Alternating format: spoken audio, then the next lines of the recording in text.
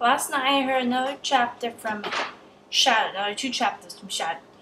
In these chapters, there was an earthquake. Josh and Philip and all the kids were there. All the orphans were there.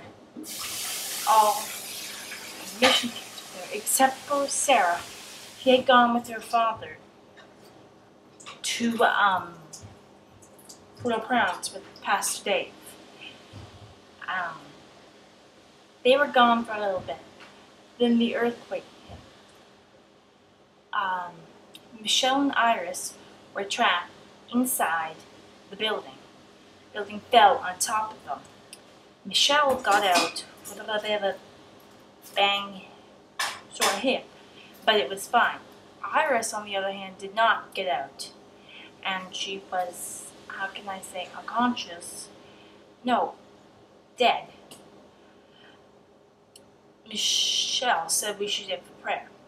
Josh and Philip both left the area where the prayer was happening because they did not want to be involved in the prayer.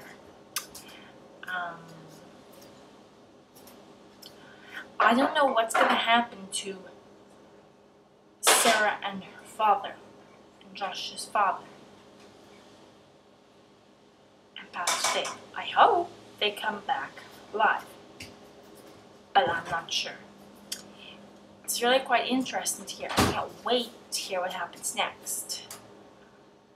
That's all.